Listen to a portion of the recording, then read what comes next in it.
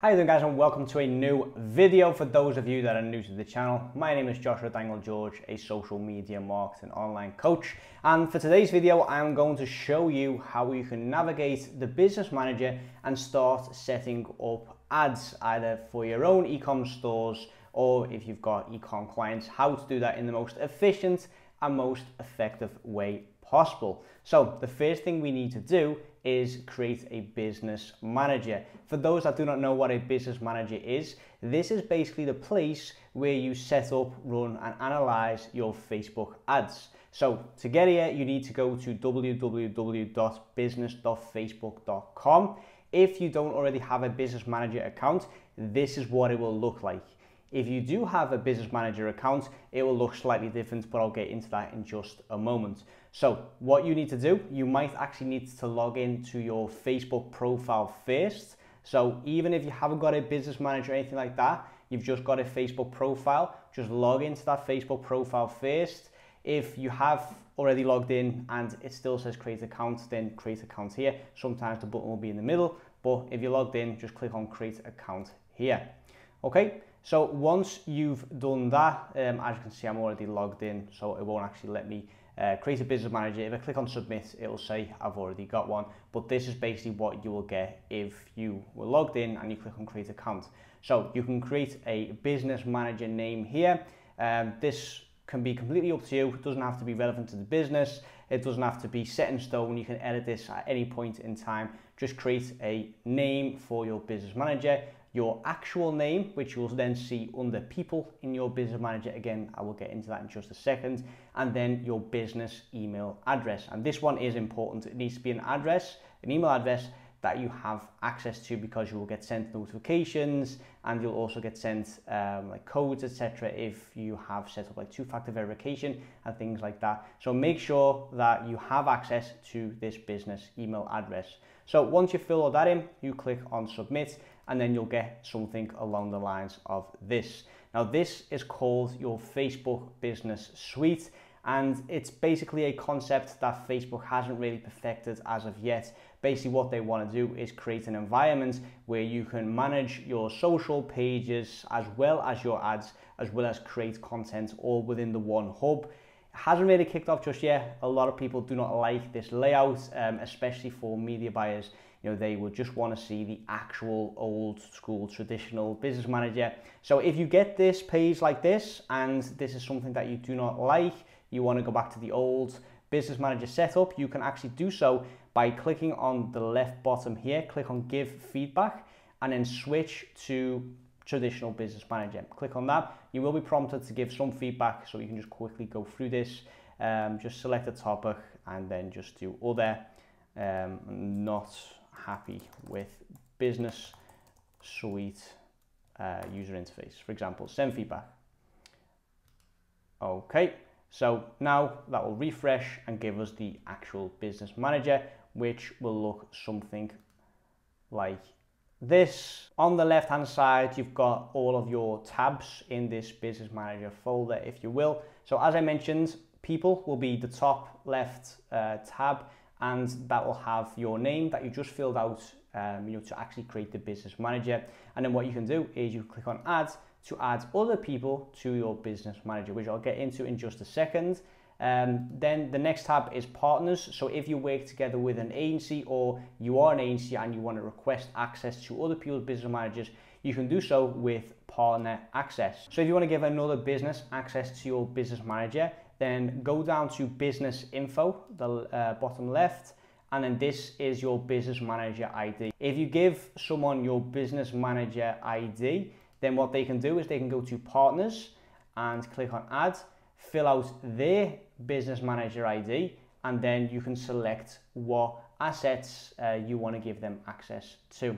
Okay, then in terms of systems users, this is not really something that we use a lot. Pages are your actual, Facebook business pages. So not to be mistaken with your personal profile, this is your business page. So each Facebook ecosystem consists of one personal profile, that is your actual profile that you log in when you go to facebook.com. Your business page is what people will see if you run ads, and that is what we can access or add and access here. So click on ads, create a new page if you haven't already got one, request access to a page if you're already, if it's already existing one, and then add a page if you're already an admin to that page. So let's say we do add a page here. I'll just type in one of our pages, add page here. It's connected to an Instagram ad all. Chances are, because it's already connected to a different business manager, this might not go so smoothly. And as I already mentioned, this page is already owned by another business manager.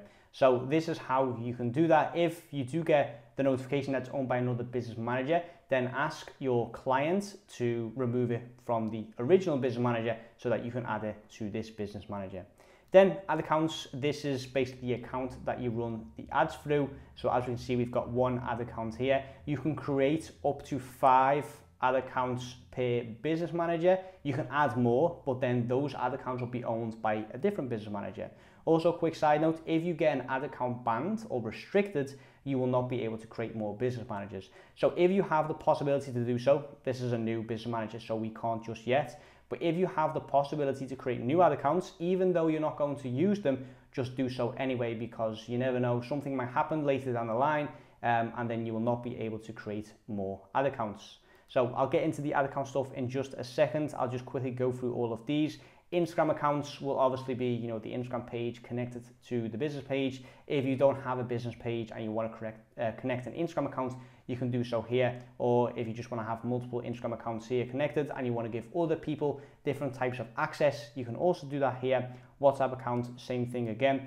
Then data sources, very, very important. The catalog is basically what you will have connected to your store, and that is where you can manage the different types of products that you have on your store, and you can use them to basically run Facebook ads. So for example, let's say a customer comes onto your store or your client's store, depending on how it's structured, they click on a certain product, but they don't actually end up purchasing it. They just click on the add to cart button and then forget about it.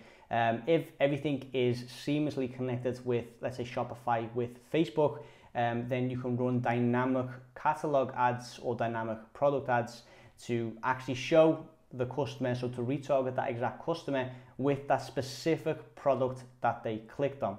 So whether you are an agency that is running ads for clients or whether you have your own online store, catalog, to have that connected is extremely valuable and extremely important. Then the pixel, this is what we use to track everything on the pages. So you can click on add pixel here and then just give your pixel a name, click on continue, and then choose the option where you can set up the pixel now and then manually add the pixel code to the website if you are not using something like Shopify. If you are using something like Shopify, then do it on Shopify's backend. It's much, much easier and much easier to connect everything. If you manually add the pixel code to the website, you'll basically get this big long piece of code which looks very, very scary, but in reality, all we need to do is copy it and then paste it into the header of our website. So if you're using WordPress and you don't have WooCommerce, you don't have Pixel your site or anything like that, then you can just download the plugin called Headers and Footers and then paste that into the header. If you're using ClickFunnels, same thing again, you can add that into your tracking codes basically on the header of all of your funnel pages, and that is basically all you need to do. So it looks scary, but in reality it is not. Okay, so moving on, if offline events, custom conversions, etc., leave all that for now. This is not important as right away, until you actually get everything up and running again. Then this is something that you can revisit at a later date. Brand safety is where we verify our domain. So what Facebook now want to create is a scenario where the business manager is legitimate and verified with an actual business, so that basically what they want is the person that is running ads to actually own a business. So there's no people just randomly setting up ads with products that they don't own or businesses that they don't actually run, etc., because that creates a negative user experience. So what Facebook want to do is have business managers that are verified, domains that are verified, and then people that are verified as well. And I do not mean the blue tick, I mean that Facebook wants you to upload your identification or your passport so that they know, okay, you are a real person. This profile is a real profile. It's not a fake account that has been used to scam other people out of their money. Okay, so if you click on domain here, add domain, then all you need to do is type in the domain that you own without the www dot or without the HTTPS. just type in, for example, let's say you own the website google.com, just type in google.com, and then you'll basically get a few options where you can basically choose the easiest way to verify your domain. So you can add a piece of code to your header, just like the pixel, so that there's a connection between Facebook and the website, and then Facebook can see that the website is legitimate and that you actually own it, because obviously, if you didn't own the website, you will not be able to paste that piece of code, or you can do it via a TXT file on your DNS settings, so whichever way is easier for you. Then going down again, the security center, which is also very, very important. This is where you can set up two-factor verification, and once you have been complying with advertising policies, you've set up everything properly, you'll be able to also basically verify your business with Facebook. So what you can do here is set up two-factor verification, which means that if someone tries to log into your business manager or your Facebook profile, that you'll be sent a code either via email or text message or via the two-factor authentication app, and that way Facebook knows, okay, this person is the actual person that's trying to log in and not someone that is just trying to break into the business manager, spend a bunch of money that with a credit card that they don't own. Okay, so what I would probably recommend doing is have everyone on two-factor verification, whether it's your business manager or your client's business manager or anything like that. Just make sure everyone has two-factor authentication set to basically turned on. And then, like I said, after a while, you'll be able to start the verification process, where you need to upload a couple of documents. One, that proves that the business is actually yours, and two, to prove that the address that you've given Facebook is the actual address of the business. Okay, so for the agencies that are watching this, this is basically the responsibility of the client. So just make sure that you tell the client prior to working together, or set it in the contract, that the client is responsible for the verification and the maintenance or anything like that of the business manager, just so the client knows, okay, if something gets restricted or taken down or needs verifying, that it's it's the responsibility of the client, not the agency. Now, if you do not verify the business manager, or if you're an agency and your client has not verified the business manager, and you start running ads and you're the first person to actually run ads in the ad account, that will be seen as suspicious activity from Facebook. So the way you can see it, for example, I'm in the Netherlands. Let's say I get a client from the US. The client from the US has just set up the business manager, has never run an ad before. The business manager is unverified. Then Facebook see a business manager getting created in the US, and then a random guy from the Netherlands running ads on that business manager. It's not verified, and Facebook, like I said, Facebook will find that suspicious. So what they will do is they will actually take down the business manager, they will restrict the whole business manager, and in account quality, they will say this business manager has been taken down for unacceptable business practices. Okay, now when you see that, don't worry, this is basically a standard response from Facebook. What Facebook wants there is they want two things. They want you to verify your identity. So like I said, the agency, media buyer, or the clients, either whoever is appealing the account, they need to confirm their identity by uploading the passport. And then secondly, you need to, of course, appeal the business manager. But then secondly, you need to verify the business manager with Facebook by uploading those two documents as mentioned before. Okay, usually this happens in conjunction with the button appearing, because obviously if you get your business manager taken down and it says unacceptable business practices and the button doesn't appear, then you can't really do anything. So usually, by this time the button has already appeared. Okay, there used to be a quick hack where you could create an app. So if you go to apps here and then create an app ID, once you go through that process, the button would appear. That is no longer always the case. Okay, so in some situations it is possible, but in most situations it is not. So I'll quickly go through it now just to show you how to do it. And like I said, there's a 50-50 chance that this still works, but I've noticed that more often than not now it no longer works. So it doesn't really matter what you fill out here, because like I said, the whole point of this is just to get that button, not to actually use the app. So display name, demo app for explain a vid, create the app.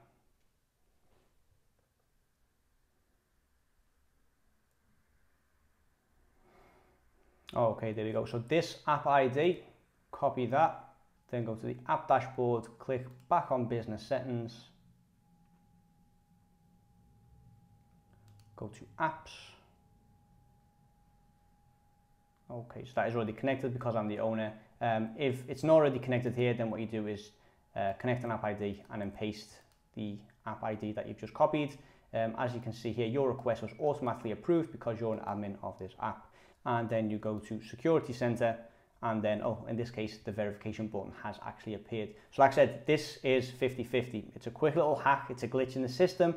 But if this doesn't happen, it's just because you just need to be compliant with our policies for a little bit longer. Make sure you set that two-factor authentication up and that you go through all the things that I mentioned in this video. Okay, requests is if someone requests partner access or admin access to your accounts. You can see all of that here. You can see the request that you've sent, the request that you've received, the invites, etc. More often than not, you'll get an email of this anyway. That is why I said make sure that you have access to the email address that you fill out when you create the business manager, and then you'll be able to do it via the email. But if not, this is also a way of doing it. Then business info, and this is, like I said, where you fill out all the details of your business. So the legal name of your business, the actual business address, the business phone number, the website, and so on and so forth. Then with the verification process, you click on view details here and then start the verification. And then this is where you need to prove the information that you filled out on business info is actual legitimate information. So the actual business name, the legal name of the business, needs to match the document that you upload, and then the same goes for the address. So you'll basically need to upload two things: proof that the business exists, and then a utility bill that proves that the address and the phone number, etc., actually matches what you filled out here. Okay, now it's very important that you understand that the details that you fill out here need to match the documents that you upload to Facebook. Okay, so that does not mean that that business is the only business that can run ads on this account. So you just need to make sure that you have a business where you have those documents and that you can prove that you have a affiliation or connection with that business. Fill that out here, get the business manager verified, and then the only thing that actually needs to match the ads that you are running is the domain. Okay, so if you are running ads to a specific page, you need to make sure that the domain is verified with Facebook. Okay, but this just needs to make sure, all you need to do here is make sure that the details that you fill in, that you can prove that those details are correct with that business. Okay, wink wink. Hope you guys understand what I'm trying to say there. And then last but most certainly not least, how to actually run the ads. So we go to ad accounts here. Also, of course, if it's the very first time you run ads, then make sure you have a payment method attached to the business manager.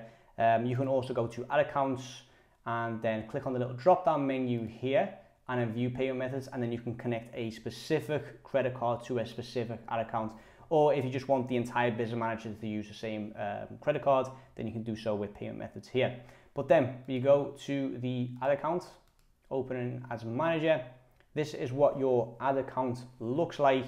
Okay, so that's all loaded up. So this is what your ad account looks like by default if you've never run an ad before. So first of all, we have a notification that the default attribution setting has changed. All you need to know when starting out is that Facebook will use a 7-day time frame to see whether or not a purchase came through Facebook or an event came from Facebook. So let's say someone clicks on your ad on day 1 and then comes back to your website on day 5 and places an order. You will be able to see that purchase in the ads manager because it happens within Facebook's 7-day time frame.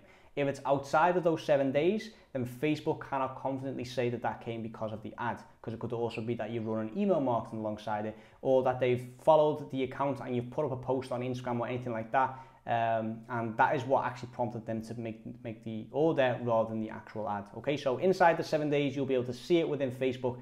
Outside the 7 days, you will not be able to see that within Facebook. Now, that is a very, very short and quick way of explaining it. I have another video on the attribution setting on my YouTube channel, so feel free to check that out. I'll quickly X out of that for now. So this is what you'll have by default. You'll have 3 tabs: your campaigns, that is where you set up certain ads with an objective, which I'll get into in just a second. The ad sets, which is just your audiences that you set up, and then the actual ads, which is what people see, you know, what they click on, the image, the copy, etc. Then we have our time frame, so it's set to maximum. This business manager was created on the 13th of December, so that is why that is the last the last date you'll see. We can also set this to today, so we can see all the results of today so far. It's a new account, so there are no results yesterday, last 7 days, last 14 days, last 30 days, and so on and so forth. If you need a custom date, you can do so here. So let's say we want to see what Wednesday the 5th to Monday the 10th was like. We can click on update here, and then we'll see all of the ads that will run between the 5th of Jan and the 10th of Jan 2022. Now we can also compare data, which I don't use all too often unless there's a certain flaw in our strategy, etc., and we need to figure out what's gone wrong. So what we can do is we can compare two different time frames. So let's say our ads were performing really, really well at the first week of the month, but then the last week of the month was very, very bad. The results weren't there, the return on ad spend has gone down, etc. We can then basically compare two time frames, so the 5th to the 10th of Jan, and in this case the previous period was the 30th of December to the 4th of Jan, and you can compare those two time frames to see, okay, what has actually increased? Is it that our cost per click is now higher? Is it because our cost per page is now higher, and so on and so forth? Okay, so I'll quickly cancel out of that, and then here, this green button here is where we can actually create the campaign. Now, as we can see, we've got a few different sections. Now, this will change over time. This is what the layout looks right now. So we have awareness, we have consideration, and we have conversion. Now, for those of you that are in the e-commerce space that are running ads to a Shopify store, for example, you'll most likely only use the conversion objective. I know there are a lot of YouTube videos out there that say, oh, we can also use brand awareness and reach and stuff like that. What you need to understand is if you select conversion as the objective, what Facebook will do is they will go out and find people that are most likely to convert. So let's say you set up a conversion campaign and you basically tell Facebook, I want to optimize this campaign for purchase. Facebook will actively go out and find people that are most likely to purchase. And maybe on the front end, your cost per click may be higher, your click-through rate might be lower, but if you let that campaign run, you'll notice that this will get you the most purchases and the lowest cost per purchase as well, as opposed to, for example, a traffic campaign. Yes, that will get you a lot of traffic, the name already says it. It'll get you cheap clicks, it'll get you a high click-through rate, but Facebook will take this out of a pool of people that are most likely to click, not necessarily people that are most likely to convert, okay? So if you are someone that likes to click on ads to like to see, what people are doing, or likes to click through to see what's on the other end, then you'll basically be marked by Facebook as someone that is most likely to generate traffic. So then the next time someone runs a traffic campaign, you're most likely to see it.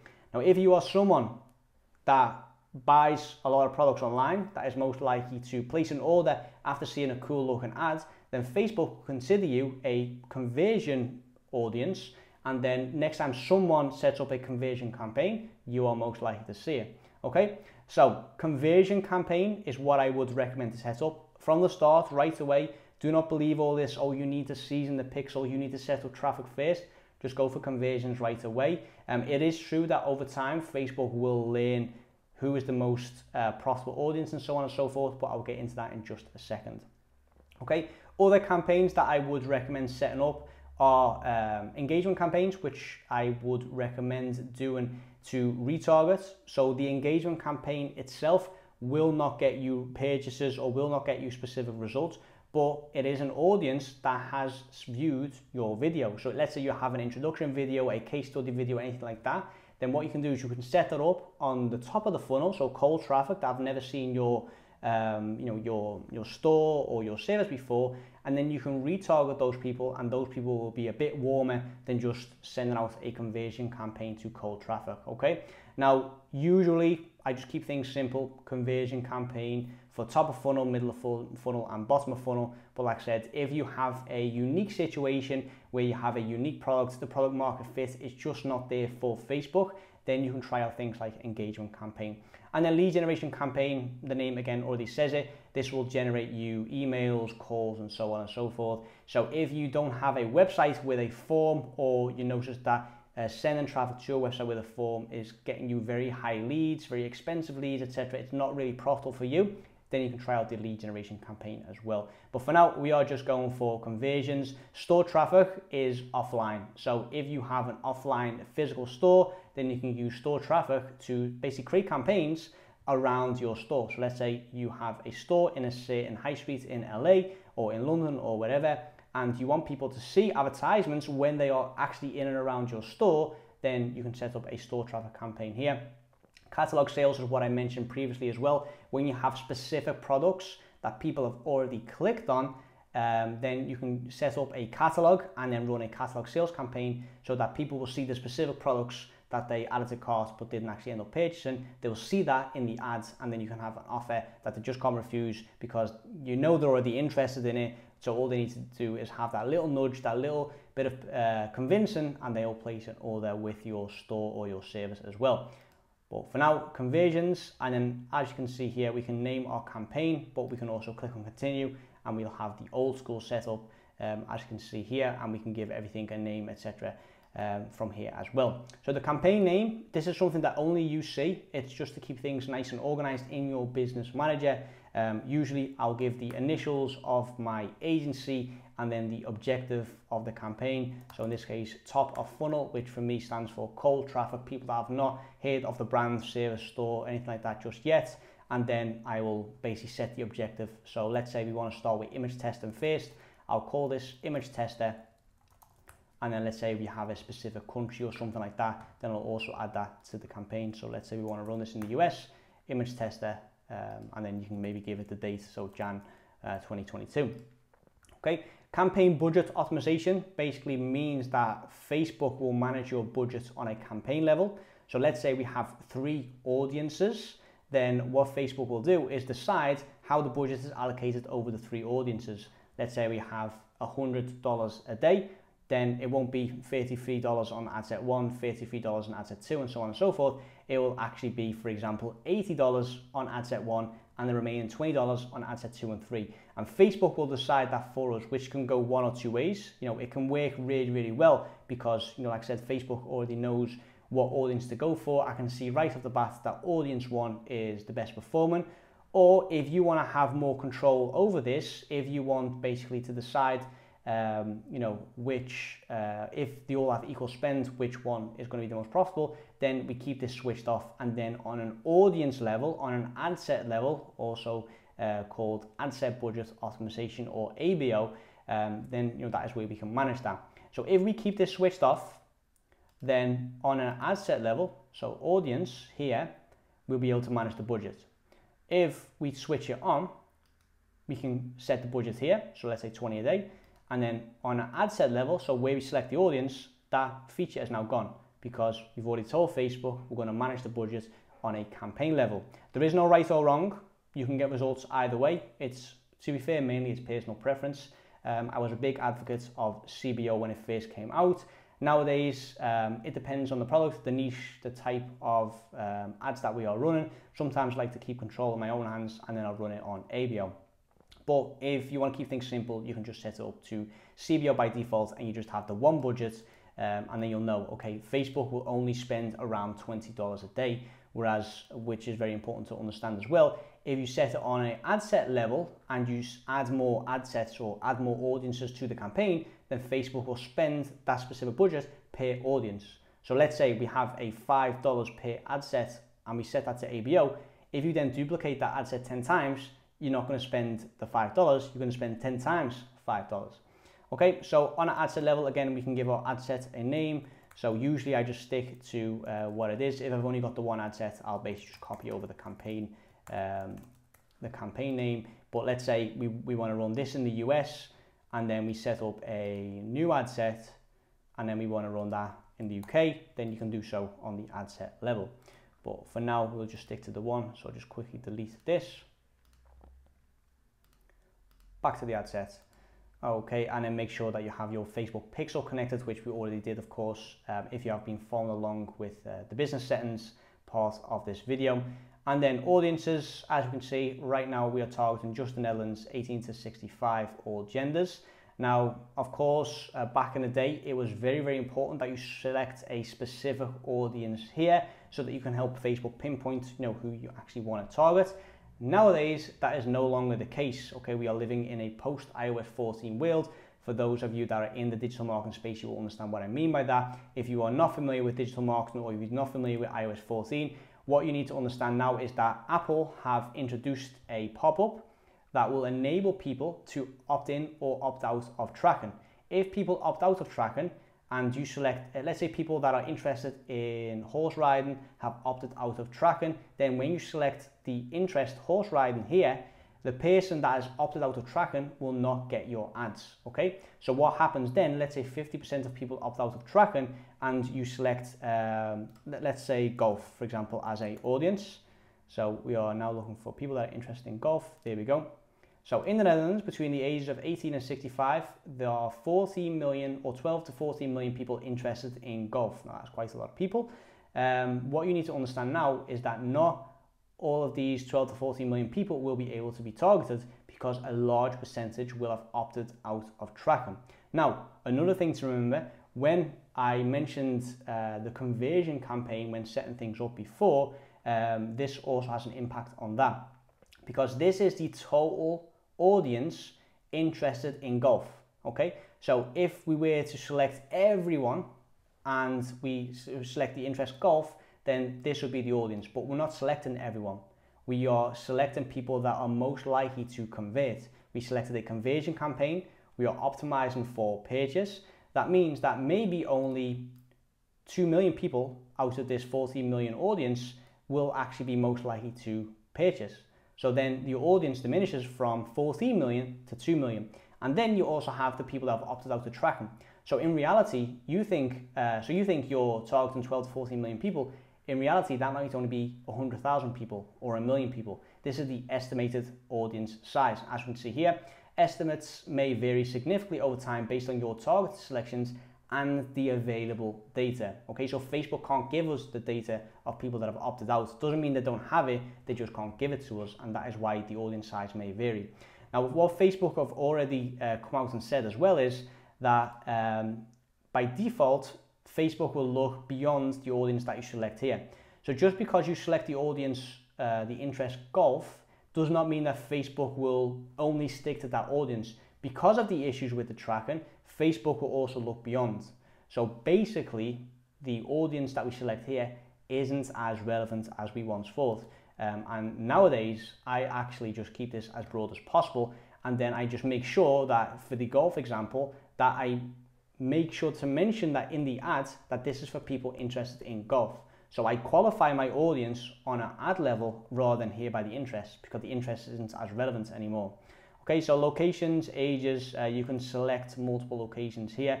You can also exclude specific locations. So for example, let's say you want to target the whole of Europe, just not Germany, then you can do that here. If you want to target worldwide, just not certain parts of America, because that's where you can't deliver or ship there, then you can do that here as well. You can also select people that are traveling to this location if you have a product that suits that. People recently in this location, so that's not necessarily people that live there, and so on and so forth. By default, it'll be set to people living in or recently in this location. So if you have a fairly expensive product that might only be relevant for people that actually live in the location we've selected, then make sure you select people living in this location. Okay, very important to remember, because let's say we are selling furniture, expensive furniture, high-ticket furniture, and we are selecting people that have been recently in the location, so people that are traveling in the Netherlands, people that are just spending a day in the Netherlands to shop, they will not be as interested in buying a very expensive piece of furniture because they don't live there. They would rather get that piece of furniture in wherever it is that they live. Okay, you can also select certain languages. This is very interesting for countries that have multiple languages. For example, in Belgium, if you would just want to target the French part of Belgium, then you can do so here, or the Dutch part of Belgium, you can do so here as well. You can also save that audience if you know you're going to use that multiple times. You can do that so here, give that audience a specific name. And then in terms of placements, you can actually select where you're going to be running the ads. So do you just want your ads on Facebook or just want your ads on Instagram? You can do everything here. You can also select the different devices. So if you have a landing page or a website that is mobile optimized, just not desktop optimized, you can deselect desktop here, and then you know, okay, only people on mobile will actually see my ads. Interesting for example, if you have specific apps that you're promoting that only works on mobile, there's no point in sending people on the desktop to the App Store because it just won't work. More often than not, I will just leave automatic placements on Why? Because Facebook know right away, or within a very, very short amount of time, who is most likely to convert and what placement is most likely to convert. So if you start taking over from Facebook here, first of all, you need to ask yourself, how likely are you to outsmart Facebook with all of this? But you're just getting in Facebook's way. So usually I would recommend keeping it as simple as possible, just going for automatic placements. And then the attribution setting, which like I said, I have a completely separate video for on my YouTube channel. We'll then go to the ads level. This is where we can actually create our advertisement. So we can give our ad a name. So let's say we have 2 images and 1 piece of copy. We can call this one image 1, copy 1. And then once we've finished it, we can duplicate it here and then create image 2, copy 1. And then we have 2 of the same ads with a different image. We can choose single image or video, which by default I will probably go for. Carousel, if you want 2 or more scrollable images, so you can basically swipe left to right, or a collection page, you can do that as well.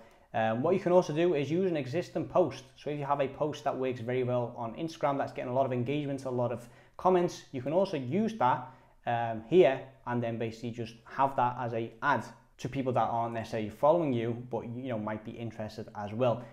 Important to remember that the existing post is not editable. So if you have if you don't have a call to action on the post, you will not be able to add that here. You will need to edit the original post. Okay, so create ad, single image or video. We can add our image here, or we can add a video as well. The primary text, so if we just quickly select an image,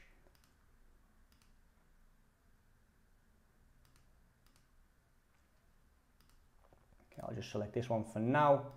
Next, done. So primary text will be at the top here. So hello, buy our products will appear at the top. Okay, and then the headline is at the bottom. So hello, buy more products. This will appear at the bottom as well. As you can see here, hello, buy more products. Then the description will be below that again. We have a lot of products. As you can see below the buy more products, we have a lot of products. And then what we can also change is the call to action button. We can have apply now, book now, download, etc. This depends on what it is that you're promoting. So usually I'll go for learn more, or if you have a discount, just do get offer. And as you can see, that has changed here. Okay, now as you can see, this is the preview for the Facebook feed. If you want to see different feeds, etc., you can do so here. So this is what it will look like on Instagram. This is what it will look like on Facebook Marketplace. At least, let's see if we can get it up. No, for some reason it's not letting us because we need to log into Facebook. But this is basically where you can see what it will look like on different placements. Now, if you want to edit a specific placement, so let's say it looks good on the Facebook newsfeed, just not on Instagram stories, you can actually do so here. So edit media, and then we can select 9:16, for example, for stories. We can keep it original for the feed, and then for the right column, we can also set it so it's a bit more zoomed in, so there's no white space above and below it. And let's say, okay, it looks good, but it's just not in the middle. We can actually change that slightly here, so we can have it more to the right, or we can have it nice and neatly in the middle here. And if you're unhappy with it, you can just go back to the original as well. That's completely up to you. Again, the base, this is dependent on the niche, the product, etc., which performs best. That is completely up to you to test and find out. And then the destination URL, that is what you fill out here. So if people click on this ad, this is the page that they'll go to. So let's say we want to send them to that More Life page, morelifegarments.com. Then of course make sure that is verified with Facebook, and then you can send it to this specific page. And then here at the bottom, you can see all your tracking. Of course, this is a new business manager, so nothing is set up here. But if you selected the pixel, you've added the pixel to your store and to your business manager, you'll be able to see the pixel here, and you'll be able to make sure that everything is set up correctly. If you have multiple stores with multiple pixels, then you can basically make sure that it's all pointing in the one direction. Because if you don't have a pixel on your store, then you will not be able to see in your ads manager whether or not a purchase has taken place, or whether or not someone has added to cart. Okay. Speaking of events, so once you're happy with this, just click on publish, and you'll be able to see this in your ads manager. As you can see here, we now have one campaign, it's in draft. We have one audience with one ad set, and this is the one image. So as I mentioned, if you want 2 images with the one campaign, just duplicate it here, and now we have 2 the same. So let's say we call this image 2, and then we remove the image. So you want everything else the same. You want to say, we wanted to say hello buy products, that's completely fine, but we want a different image. We actually want the back, or we have the back on the other one. So let's do the front of the hoodie in this case as one ad, and we want the back of the hoodie on the other ad. Click on done here. So now we have 2 identical ads on the same page to the same audience within the same campaign, just that one has a different image. Okay, so once we are happy with that, of course, you can publish here. We now want to know, okay, we now have 2 ads, how are they performing? So by default, the columns will be set to performance. That means that you'll see your ad name, the delivery in draft means it's not published yet, the ad set name, the bid strategy, the where you're using the budget. So we had to set to CBO. We selected the budget on campaign level. So you can see here it says using campaign budget. When you last edited it, the attribution setting, and so on and so forth. Now, when you're just starting out, or when you just want to know, okay, how is this campaign performing? This is not very relevant. So what I would recommend doing, clicking on columns performance, customize columns, and then on the right from, let's say actually, you know what, we can just delete all of this. We can just start afresh. We can now select the metrics that we actually want to know. So for me, very important, the amount spent. Why? Because of course we want to know how much we're spending and how much we're getting back. Then what I like to know is the outbound clicks. Why? Because that is the amount of clicks that we are getting, that are people going off of Facebook onto our website. So if we have a link in our ad, so a read more link, or there's a comment that has a link, etc., then you know, that will also generate a click. So you'll see your cost, your amount of clicks, your clicks all will go up, but those are not the clicks that we want. We want to see the outbound clicks. So in this case, the outbound click, we want to know how much it costs us to get a click, and we want to know our click-through rate. So we want to know, okay, for every 100 people that see our ad, how many people are actually clicking through to the website. Then, once they are on our website, we want to know how many people are actually viewing the product, which, if you have everything set up with Shopify, will be the view content event. Then, of the people that view product, how many people are actually adding to cart? Once they've added to cart, how many people are actually proceeded with the checkout process? And then, of course, the most important one, how many people are purchasing? So purchases, value of the purchase, which is basically the money that you make. So let's say we spend $10 on ads, we sell one hoodie, a hoodie is $100. Then we'll see amount spent $10 in the ads, page conversion value 100. Now, because we've spent 10 and our page conversion value is 100, that doesn't mean that we've just made 100, because we also have costs. We have the ad costs as well. So what we want to know is the return on ad spend, which is the ROAS. And that will be, if we use those metrics, that will be 10. So apply.